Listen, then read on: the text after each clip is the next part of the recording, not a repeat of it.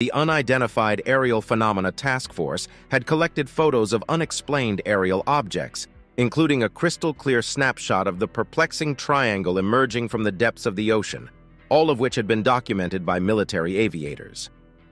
This intriguing encounter, described as a large triangle with rounded edges and bright white lights at each corner, allegedly occurred off the east coast of the United States. The pilots apparently operated from the Nimitz-class nuclear-powered supercarriers USS Dwight D. Eisenhower or USS John C. Stennis. With such close encounters, the link between UFOs and nuclear capabilities grows, fueling conspiracy ideas. Several officials admit the existence of the photograph but provide no further information.